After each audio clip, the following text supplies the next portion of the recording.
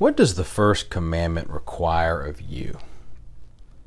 Well, that's the question that we're going to look at in today's daily devotion. I'm Pastor John Blevins. It is Sunday, the Lord's Day, the best day of the week, July 12th, 2020.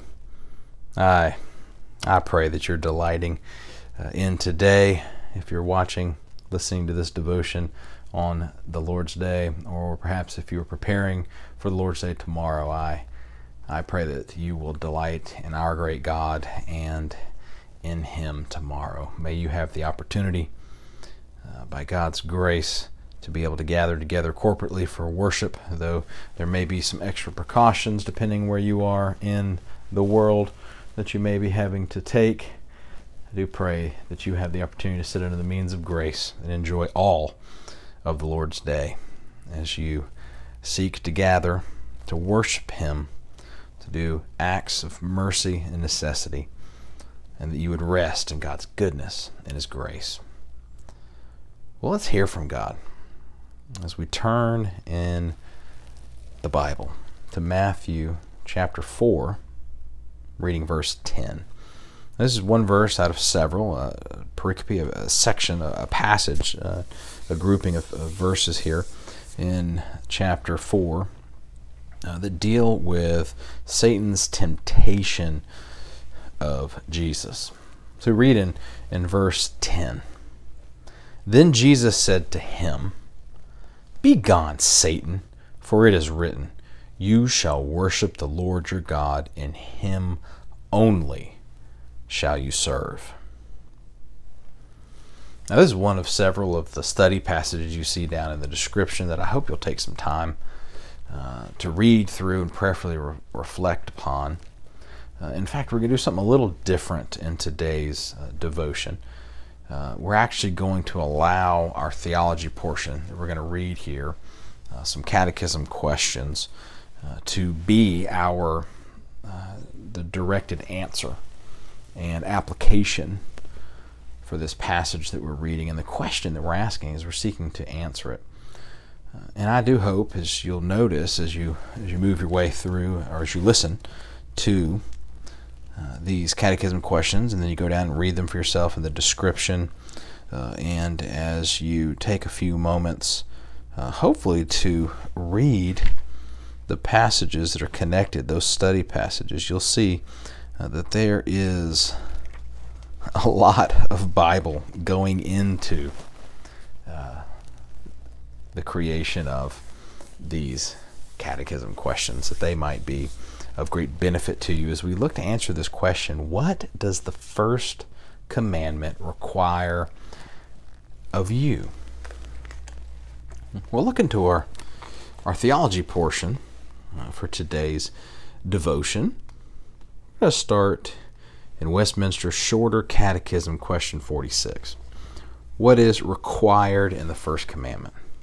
The first commandment requireth us to know and acknowledge God to be the only true God and our God, and to worship and glorify Him accordingly.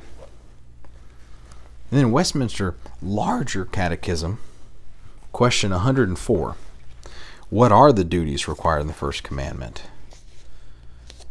The duties required in the first commandment are the knowing and acknowledging of God to be the only true God and our God, and to worship and glorify Him accordingly by thinking, meditating, remembering, highly esteeming, honoring, adoring, choosing, loving, desiring, fearing of Him, believing Him, trusting, hoping, delighting, rejoicing in Him, being zealous for Him, calling upon Him, giving all praise and thanks, and yielding all obedience and submission to Him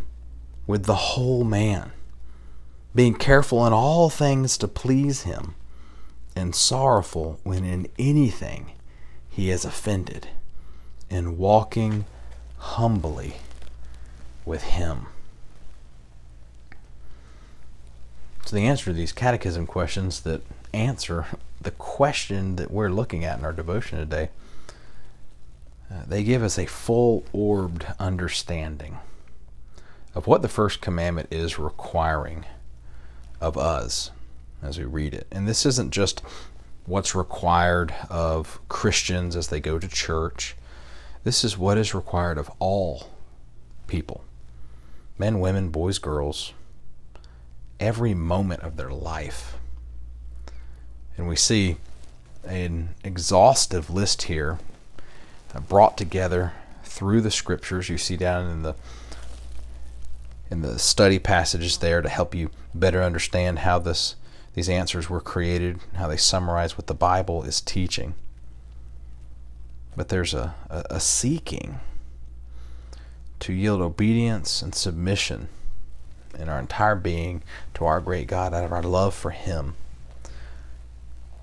And also, rightfully so, a sorrow when he is offended, especially when we are the ones that cause that, seeking us to go to him in repentance and desiring and asking for his forgiveness that we might receive that forgiveness. For our God is a long suffering. He's good. He's gracious. He's loving. And yes, he's just. He's merciful.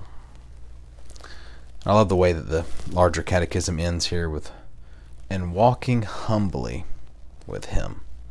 Walking humbly with your God. What a blessing. That comes right from Micah 6:8. He hath showed thee, oh man, what is good.